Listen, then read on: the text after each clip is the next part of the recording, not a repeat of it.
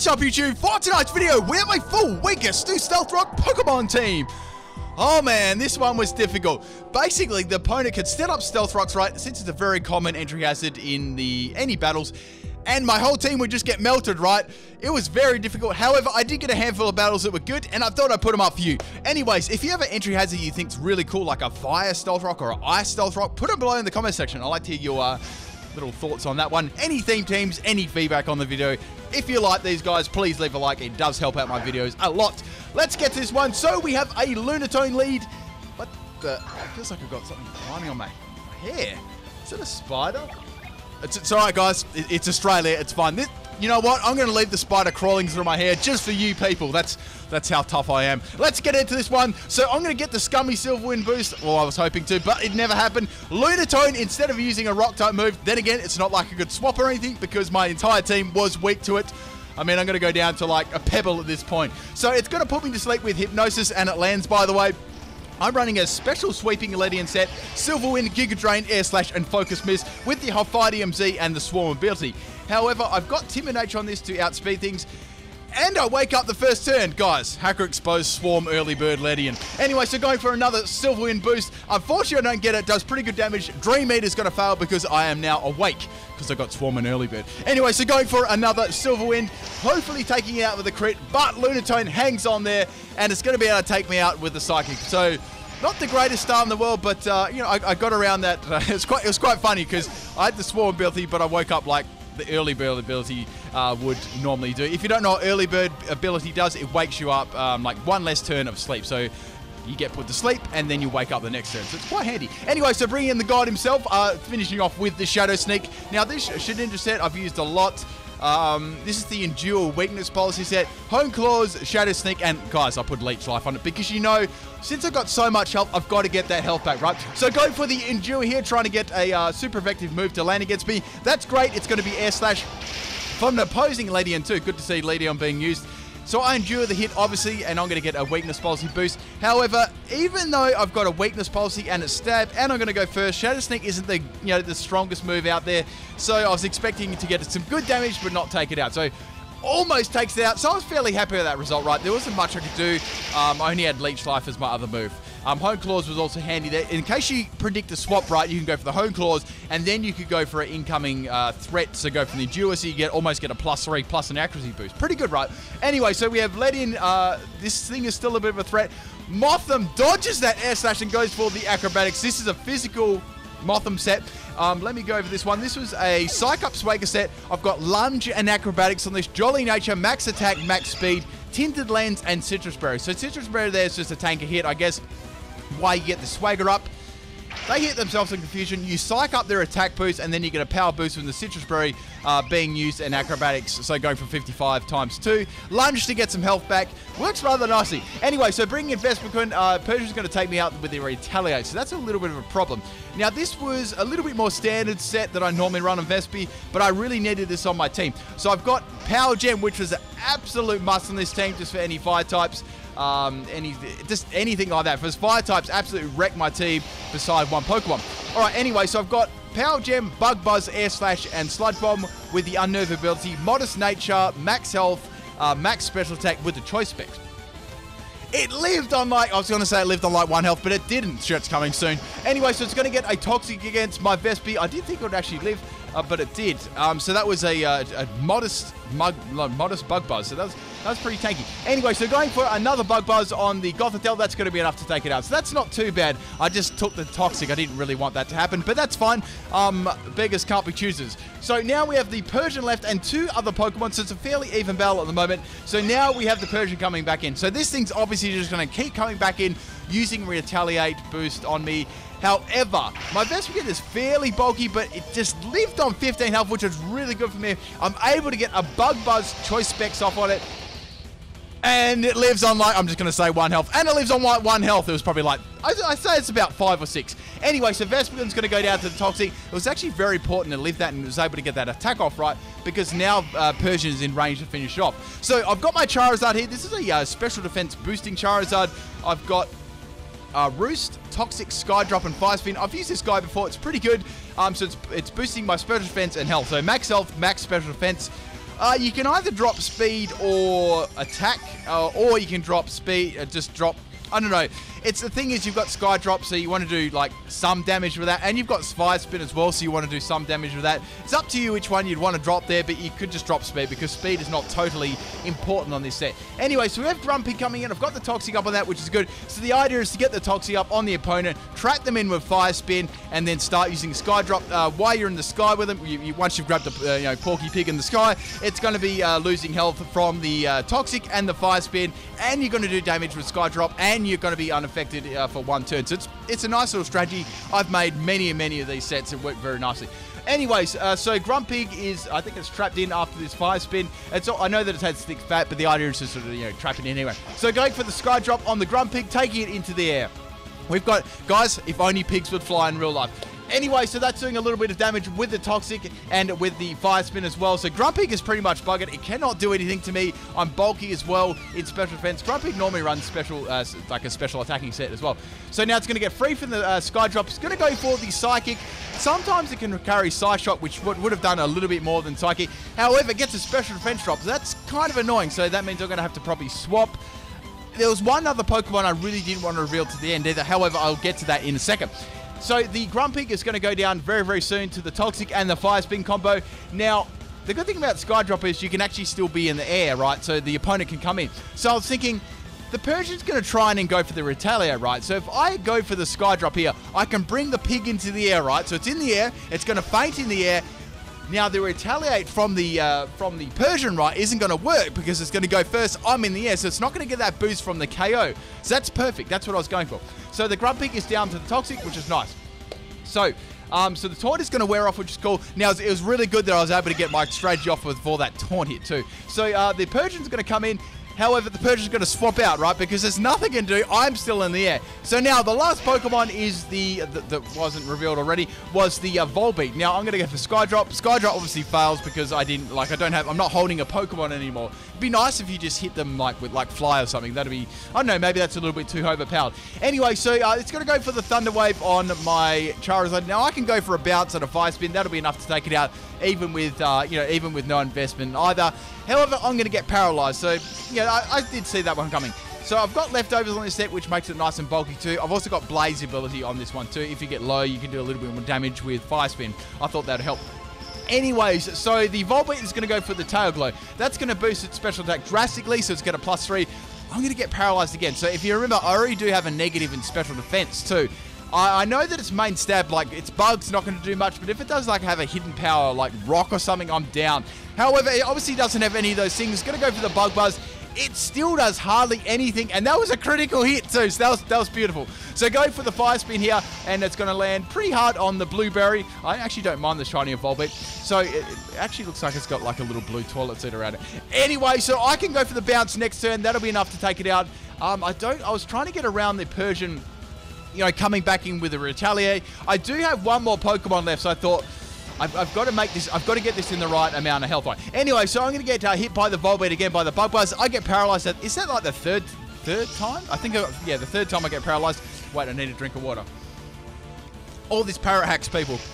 Anyway, so the Fire Spin's still doing pretty good damage to the Volbeat. I've got to take this out with Charizard, right? Because it's got, it resists its main stab, and it's already got +3 in special attack. So I've got to get rid of it.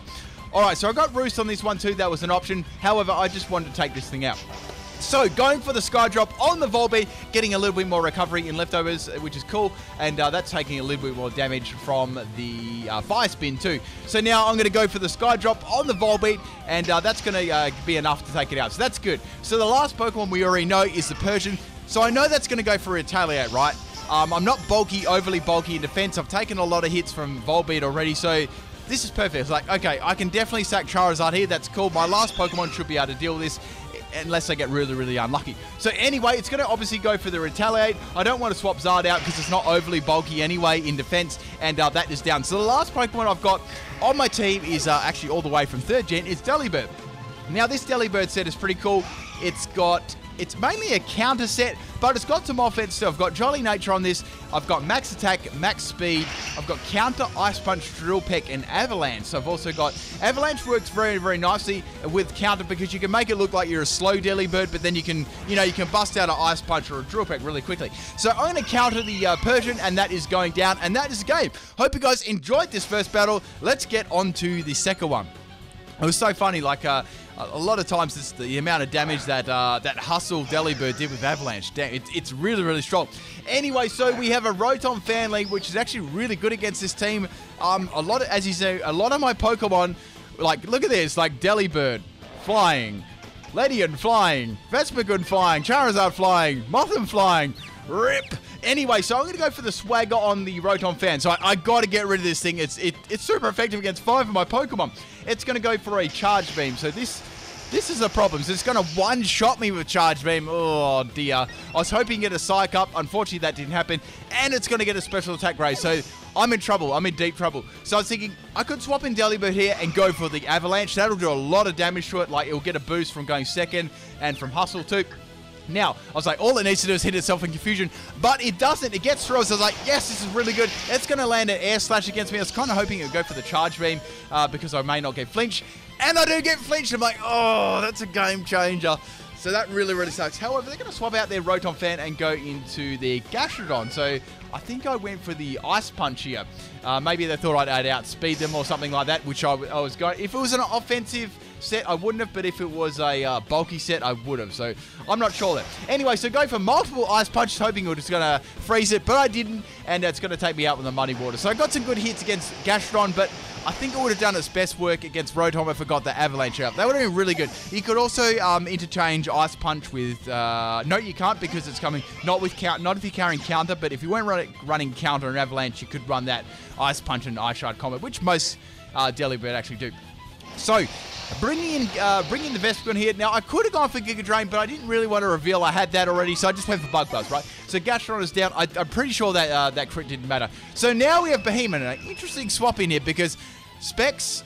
Bug Buzz is going to do a lot of damage to Behemoth, and it's obviously going to get outsped. However, they're going to do a double swap and go back into Rotom Fan again. So it's like, okay, at least I got some damage against it. That's not too bad, right? And I get a critical hit, so it's like, that's really good. That's nice. That's going to turn like a possible 6-hit KO into probably like a maybe a 4-hit KO. But I don't want to stay in that situation anyway. So swapping in my Zard, this is my bulkiest Pokemon apart from Shedinja. I was a little bit worried to swap that into.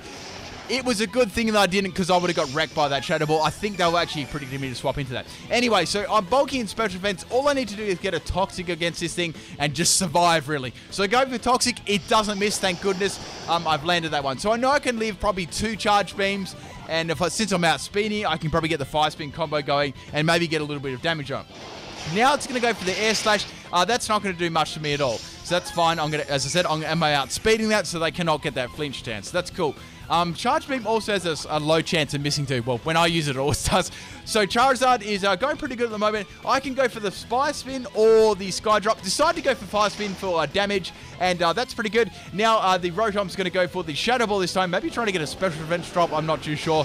The Charge Beam wouldn't have been enough to take me out of that range, but it would have done like a lot of damage to me. I'd say that would have put me in low red.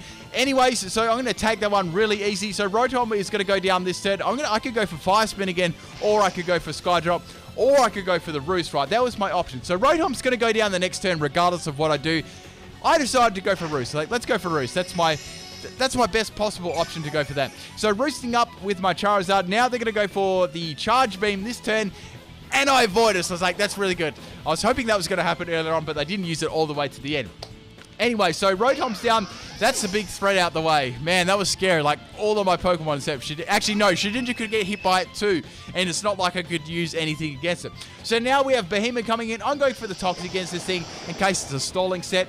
I know some of them can get Recover and Cosmic Power, so I just thought it'd be best to put a Toxic on that. Now it's going to go for the Psychic. Since I'm running Special Defensive, I'm going to take that one reasonably well. Now this has big special attack with Analytics, so it's going to be about a 3-hit KO with the leftovers.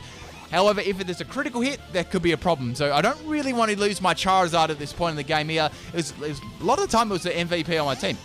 So Behemoth's going to swap out, and now we have the Zangoose coming in. So it's like, okay, I went for the Sky Drop to get some damage against the Behemoth. So I'm going to lift Zangoose in the air. So I was like, okay, I wonder if I got like a Toxic Orb or anything like that. I'll be able to see. It's not going to have that because I'm going to go for the Sky Drop first, and that's going to do some damage against it, which is cool. So now the Zangoose is going to go for a Fling here, which is really annoying because it's going to poison my Charizard. I get some leftover recovery. So Zangoose is obviously going to be able to outspeed me. I'm going to swap out my Charizard. I think I said they had Fling earlier on. So I went into the Shedinja thinking to go for a physical normal type move. It went for Fling, right? And it's going to fling its Toxic Orb, and since it's got immunity, right? So you wouldn't be able to see that item because it's like obviously with immunity. If you don't know, you cannot be poisoned. So it was hidden from the other person. That's why I swapped in my Shedinja. However, it ran rip. So swapping in Ledian now. So I thought, well, I may as well waste no time and let's go for the Z Focus Blast. This one, the whole thing about this set was if I go for the Focus Miss Z move right, I cannot miss. That's the main thing I wanted to go for. And it wasn't, I mean, it was kind of powerful on Ledian. Its special attack was okay. That's about it. But really a lot of time I was trying to go for a Silver Wind, but I didn't think in this matchup I had much of a, I didn't have much of a choice to set up or anything because my defense was garbage and I wanted to take this Pokemon out. So Zangoose is going to go down into like a smoking crater, and we've got 3 Pokemon down on each side. So a pretty reasonably close battle at the moment. So now we have the Charmander coming in. So like, okay, this is cool. There's a Charmander and a Charizard. I went for Air Slash, trying to go for that Air Slash Scummy boost. I knew the Charmander would have some sort of Focus Sash or Everlight or something. It definitely wasn't going to be a one-shotter. I was like, let's get the flinch like, they got in the early on in the game, but that didn't happen. It's going to go for an Outrage. That does about half health to my Ledian. Now, Ledian is going to go for the Silver Wind. I was hoping to get a boost here because there's only 1 health left on it anyway, and that Charmander is going to go down, but I didn't get the boost. That kind of sucks, but that's all good. So the last 2 Pokemon were the Trevenant and the Behemoth.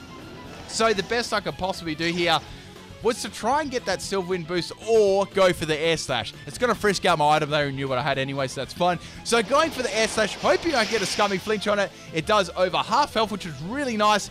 However, it's going to have Rock Slide, so I was like, oh god, Rock Slide is super effective against my entire team. So this is a really, really big problem. So I've got Charizard, who's definitely going to go down to Rock Slide, and I've got my Vespiquen left, which was, it was going to be very tight whether I was going to be able to lift that or even outspeed this. I wasn't sure. So I've got Unnerved, so if it has any berries or anything, that's going to be very handy. It's going to be outspeed me. So now it's going to go for the Rock Slide. It lands on my Vespiquen. Vespiquen lives on 25 health. It's like, I was so thankful for that. I don't get flinch or anything, and I'm going to get the Air Slash off, which is going to get rid of Trevenant quite easily there with the super effective and the Choice Specs. So nice. Now the last Pokemon we've got is the Behemoth. So since I'm locked into Air Slash, I'm not going to be able to take this one out in one move. I could swap in Charizard, but then there was a point where I could get critted, so that's bad. Went for the Air Slash, does about half health, and I finally get a flinch there at the end of the battle, where I don't think it probably really mattered too much. But anyway, I still had my Charizard, which could have gone for a Roost and then solved this thing out. But it was a good game. I hope you guys enjoyed both of these battles. These Stealth Rock battles are really, really difficult. If you've got any really cool hard strategies, please leave them below in the comment section and enjoy the bloopers.